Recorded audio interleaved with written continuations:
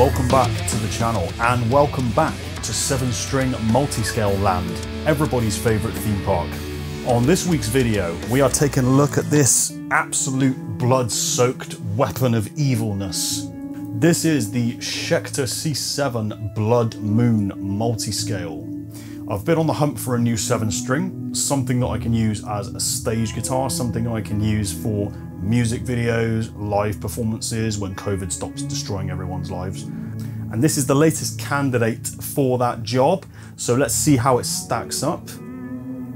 Disclosure time. I've purchased this guitar with my own money at full retail price. Nobody has asked me to do this review. These are my unbiased, unfiltered opinions on it. Specs wise, this thing ticks all the boxes. This is a 25.5 to 27 inch multi-scale. I find anything over 1.5 inch fan is just a bit too much. Those of you who are considering trying a multi-scale, the best advice I can give to you is just pick the damn thing up, don't think about it. Now, anything over 1.5 inch fan, I found kind of prohibits your brain from switching off to the fact that the frets are not at the usual angle you'd expect them to be. We got some really nice appointments on this guitar. We have a graphite nut, excellent material for a nut. We have Schecter branded locking machine heads that are big, beefy things. Like the knobs on them are really like thick, knurled metal. They feel like really well built, you know, really robust. You have some nice matching carbon fiber backplate and truss rod covers. You've got far too many knobs for a metal guitar, in my opinion. But anyway, you have 2 master volumes, one for the bridge, one for the neck. You have a master tone, which is also a push-pull for coil split tones. And you have my favorite type of switch, which is a 3-way blade switch. Super reliable, super comfortable to use, far better than a toggle switch, in my opinion. Now, the pickups in this guitar, you would think for the price, which is currently about 1,200–1,300 quid in the UK, you would think for the price that they would be aftermarket pickups such as Fishman, EMG, Seymour Duncan, the usual suspects.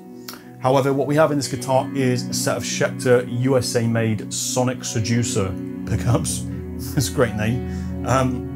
Now, believe it or not, Schecter actually has a huge lineage in making pickups. I actually think that they produce pickups actually before they even produce guitars. We got some super shiny stainless steel frets that have been polished to oblivion and are super blingy and look great. I've definitely found that with Schecter instruments, stainless steel frets on them are just really shiny. You know, I've bought guitars in the past where I couldn't really tell what they were made out of, the frets, because they were stainless steel, but they were quite dull stainless steel, which doesn't stop them from doing their job. It's just an aesthetic thing. Anyway, the frets on this look fantastic. You got some really nice pearloid inlays that are a bit different. They're kind of like dashes.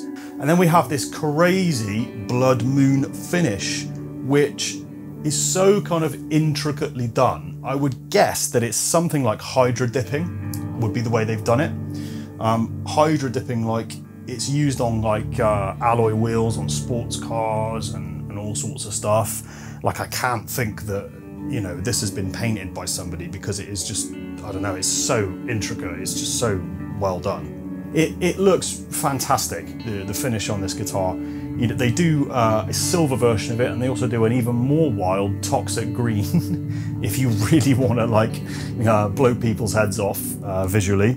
It's actually more subtle than some other kind of splat finish guitars I've seen. In dark environments, this kind of almost just looks like a really dark red guitar, and it doesn't immediately jump out to you as something with like a really intricate splatter-like pattern on it.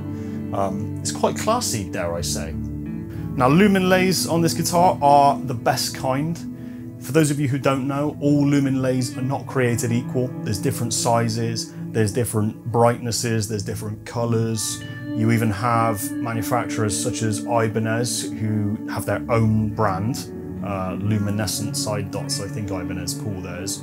Now, these ones on here are the big bright ones, and they work really well if you charge them up with a UV torch or the official lumen lay little kind of pen-like thing. That's a great addition too.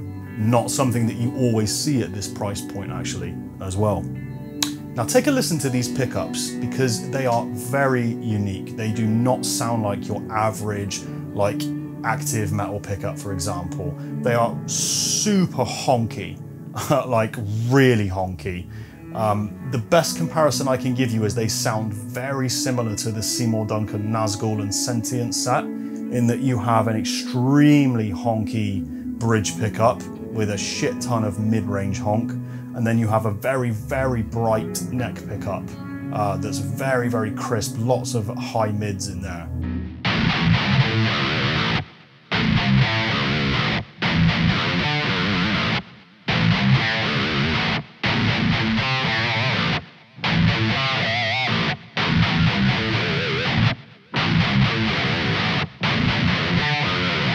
I forgot to say, we're using the official Driftwood Kemper profiles as well, which sound disgusting.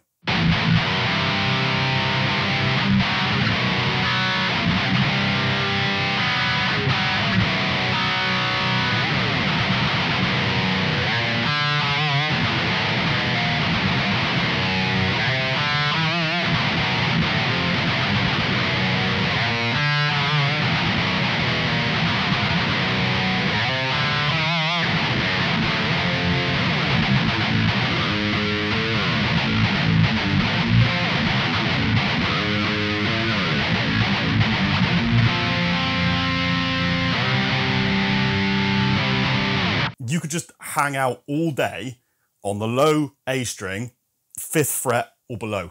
That's where these pickups just want you to just hang out.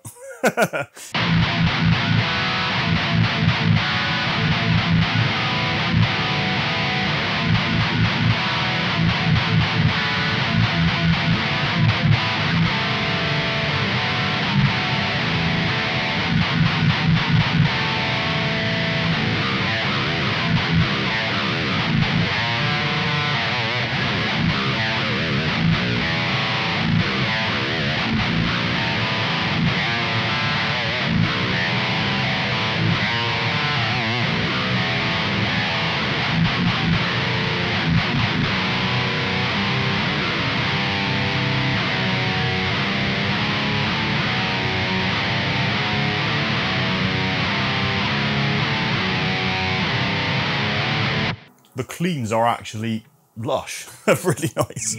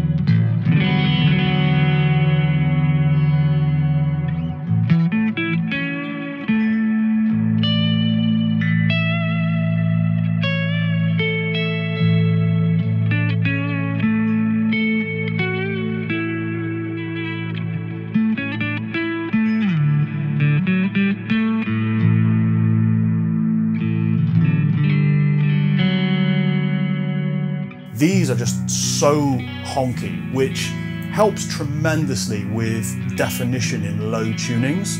I always play in drop A, with the top 3 strings tuned G flat BB on all my 7 strings. So note clarity, note definition is super important. And I find with this guitar, the mid-range honk helps so much with any riffs you're playing kind of below the 5th fret on the bottom couple of strings. You know, the frequencies of the notes just pokes through, just so much better. But for you kind of gent guys out there who are in crazy low drop tunings and doing a lot of riffage below the 5th fret, this thing, I reckon it's going to be right up your street, these pickups. Build quality wise, I will be totally straight with you guys and tell you up front that this guitar has actually been a massive disappointment to me, build quality wise. Now this thing has an October 2020 serial number. It's produced in the Korean Schecter factory, which I believe is WMI, World Musical Instruments. Now, some of the finest instruments I have played, mass-produced instruments, have come from Korea. I've got a legator, 2 legators back there, and another Schecter that are phenomenally well built, which all the more then caused me to be surprised when you know, I pulled this thing out of the box and straight away the nut caught my eye. Now all the 7 deadly sins, if you like, of a nut are on this guitar.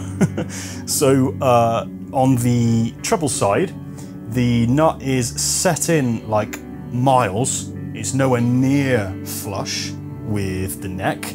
On the bass side, not only does it stick out, there's a gap between the fretboard and the nut easily big enough to get a guitar pick in. And also there is just shitloads of glue residue visible, both behind and on the sides of the nut, which is crazy, perplexing to me. You know, the box of this guitar came with a Schecter QC sticker on it, and I have personally, my experience has been that Schecter stuff is incredibly well built. I've never seen a bad one, even the cheap stuff I've seen has been excellent. So the fact that the nut on this guitar has left the factory in that state and then past QC is like crazy to me, considering the price of this instrument. The other big build quality problem with this guitar is that the 17th fret is poking out and is sitting higher than all the rest of the frets, which means anytime you're playing a note kind of 2 frets down, the string is just buzzing out on it.